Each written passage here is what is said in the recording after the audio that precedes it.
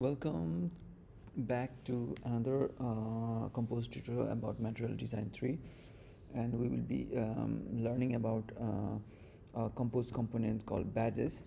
Okay, so let's dive into the world of badges, and so using this badges effectively, we can create more engaging and user-friendly experiences for showing notification, counts, or status information on a navigation item and icons, as you can see here in this example. Okay, I have a bottom application bar with the this navigation icon having this badges. Okay, so we'll be learning how to create those badges, and we'll be learning about the specification guidelines, accessibility principles. We'll be trying to understand, implement, and try mm, to go around understanding each and every diving deep into the world of badges. Okay, so before that, let's try to understand what are badges. Okay, so badges in Compose are like a little notification bubbles that you can see here, which can have like extra information like text here, or like without any information. Okay, uh, so this can it's like a little notification bubbles that you can attach to the other composables to display on numerical values or a simple dot. Okay, as you can see here, and you can customize your badges with the different colors, shapes, and content to match your app's design. Okay, so badges are commonly used for drawing attention. They are like highlighting the important information or changes. They are also used to show unread counts, for example the number of unread messages in your chat application. It also indicates a status, like a dot badge should signal a new feature or a available update in your application. Okay, so this is this indicates the status. Okay, so some of the features of badges are like you can badges, like a content badges can display up like a short text up to 4 characters including the plus. Okay, they can display up to 4 maximum characters including the plus or a number. So they are like a tiny billboards, okay, for important information. So badges are of different sizes, like small for subtitle notification, large for more prominent alerts, and so you can choose the size that fits to your application needs and requirements. So how where can you place the badges? You can place your badges typically on the top of the right corner of the like nest typically nested, like on the top right corner of the icons. Like as you can see here, it is pretty much placed on the top right corner of the icons, like a little reminder that is attached to a visual cue.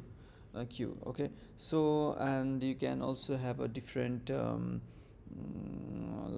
color, like a default like for consistency and accessibility, like just try to stick to the default color. You can choose different colors, you can customize to different colors, but try to stick to the default color mapping for consistency and accessibility. Okay, so red color is often is like a signals the errors or urgency, while blue might indicate new information. So badges are a great way to provide the visual cues without cluttering your UI, making your application more informative and user friendly. So as you can see, as I told you, there are different types of badges that you allows you to tailor the appearance and information conveyed by it to in your navigation bar, so that ensures that they are both informative and visually appearing. So as I told you, we have almost like 5 different types of badges. So the small badge, large badge, badge label, and large badge maximum character count label, and large badge maximum character count container. So small badges is a subtle dot that is often used to indicate a new or unread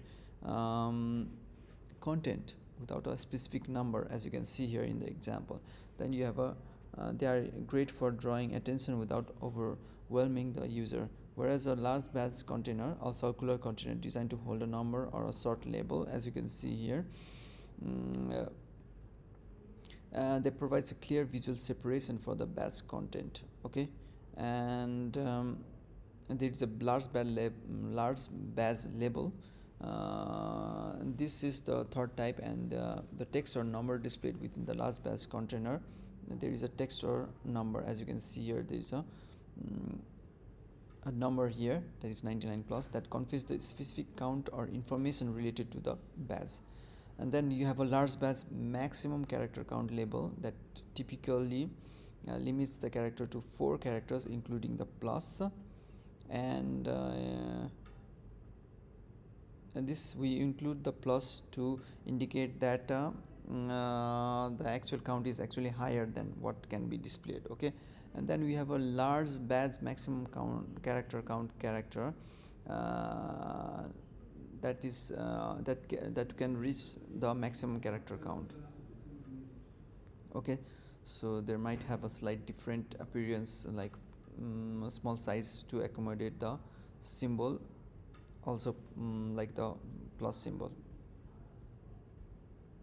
Okay, let's jump to the implementation. So how do you implement these badges? It's pretty simple. So this is my bottom navigation bottom app bar, and inside the bottom app bar I have created a row of bottom app bar items where I just create a simple badge box. This badge box will contain the badge actually, and the icons inside as a content. Okay, so let's go to jump to the badge box. Will contain a badge, and this is like this badge box represents the dynamic information such as the number of pending request in a navigation bar. A badge represents a dynamic information such as number of pending requests in the navigation bar. Badge can be an icon, as you can see here. The extra information is being explained here.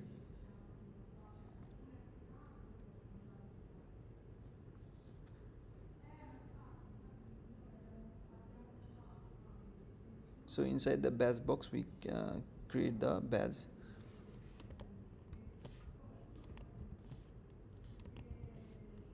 Okay, so this is a badge, as you can see here. It will just contains a simple modifier, container color, content color, and then the final content.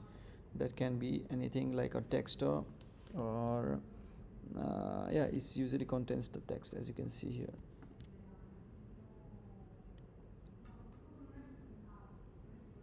And you can still customize the content color, but like always try to follow for the consistency and accessibility, try to use the default color mapping. Okay, but you can customize. You also have the possibility of customizing the colors. And that's it, guys. It's pretty simple for implementing the badge. This is the badge with the maximum count reached, and this is a badge, simple badge with no content for the small badge, like no content. Okay, and that's it for the implementation section, and you can see it's pretty responsive with whenever I like change my orientation, it's just the bottom app bar is pretty much adapting to the screen size.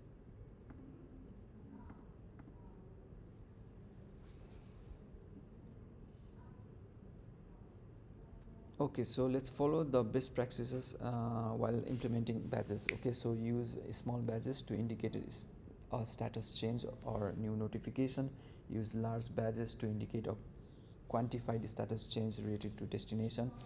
Change the position of the badge for right to left language. Okay, badges have a fixed position, so don't change the position of the badge arbitrarily, or place the badge over the icon.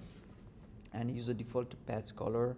Try to avoid using customized color mapping for the badge container and label text, because it might not meet the accessibility requirements. So you can truncate the badge label as needed. Don't let the badge get cut off or collide with another element.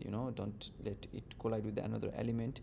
um, use a large badge to show count information when visual collisions is not an issue, and be cautious to use a small badge when spaces are tightly constrained, such as top-up bars. Small badges will not run into the edge of the screen.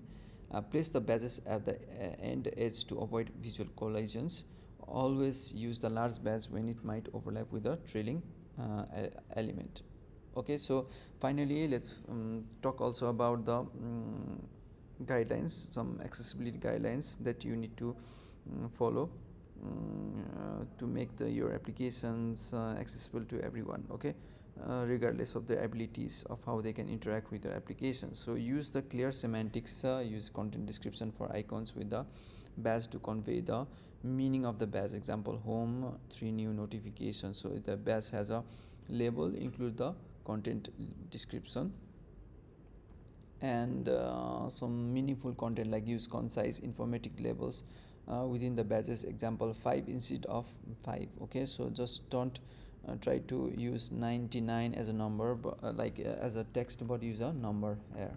As you can see here, this is 99 plus. Okay, 99 is a number, not 99 as a text, try to use it. So use the meaningful content. For counts exceeding the maximum display limit, use the plus, as you can see here, plus if they exceed the limit, to indicate the overflow.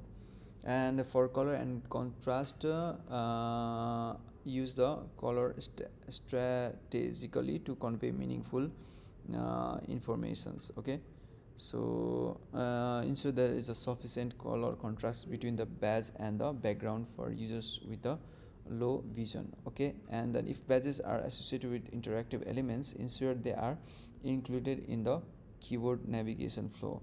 And then for screen reader compatibility, text with the screen readers to test with your screen reader, like TalkBack, to verify that badges information is announced clearly and accurately.